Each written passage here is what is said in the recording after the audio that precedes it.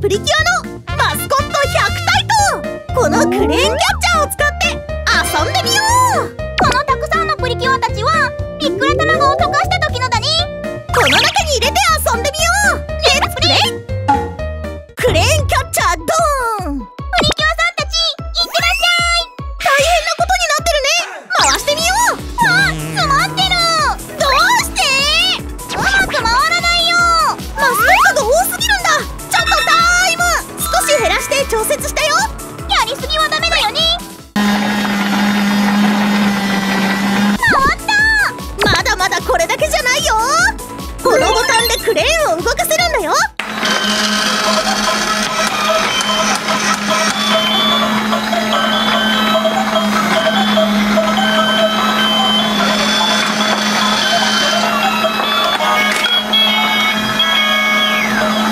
惜しかったね。ちなみに1番のボタンを長押しするとなんて話してるんだろう。今英語モードに切り替えたんだよ。そんなこともできるんだね。はい、もっと遊びたい。このクレーンで何個取れるか対決しよう。それすごい面白そう。3回ずつやって勝った方が相手のマスコットももらえるよ。はい、やるやる。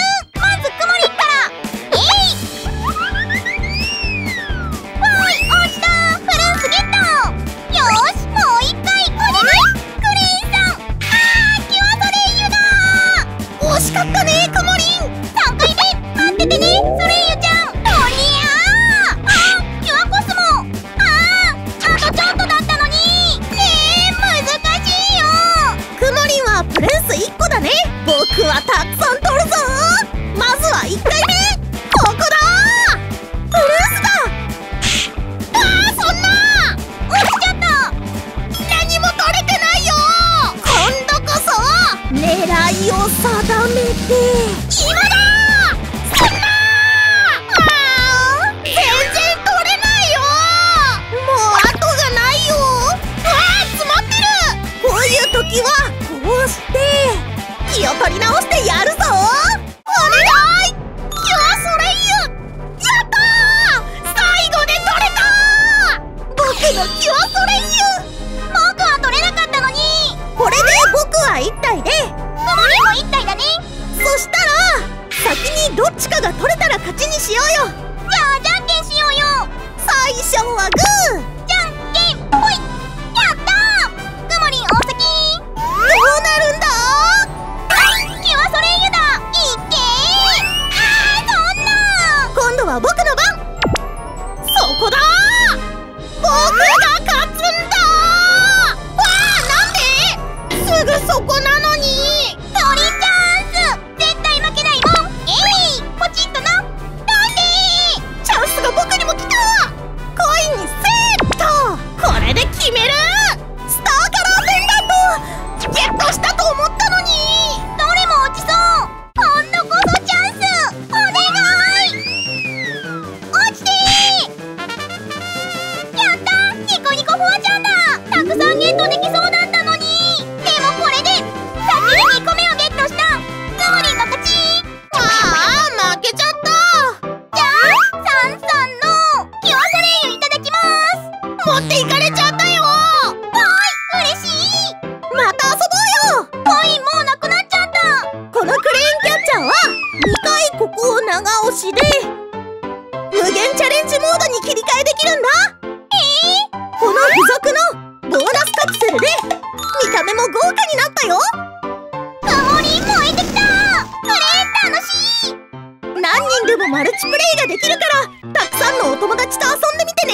クイズタイム。僕が最初にゲットしたのはどのキャラクターかな。プルプルですごく可愛いよね。そうだ。みんなからのリクエストコメントで募集中だよ。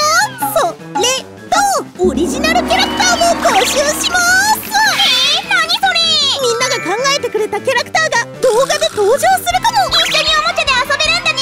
LINE でお絵かきを送ってね。くもりん行きまーす。僕が考えたキャラクターはこんな感じで色も塗り塗りしようっと。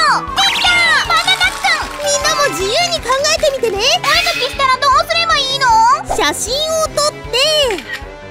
ちの LINE に送ってね。この動画の下のコメント欄に青い文字があるよ。これだね。ポチーン。あ、サンサンだ。追加してね。これでもうサンサンとお友達。そうだよ。 LINE のトーク画面に書いてくれたお絵かきオリジナルキャラクターの名前、君のニックネームを送ってね。簡単楽ちん。サンサンキッズ TV でみんなが考えてくれたオリジナルキャラクターが登場するかも。楽しみだな。たくさんのお絵かき待ってます。今日のお絵かき、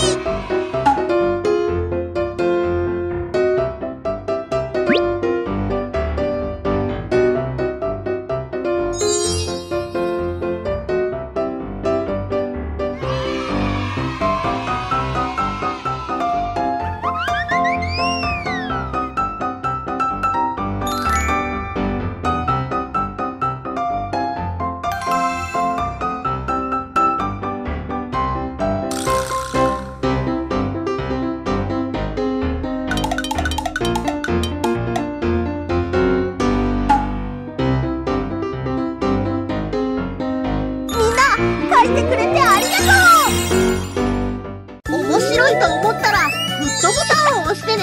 ポチーン。グッドボタン。僕たちとお友達になってくれる人はこのボタンを押してね。ポチーン。ベルを押すと新しい動画をお届けするよ。使ってほしいおもちゃがあったらコメントで教えてね。これどんな遊びしたっ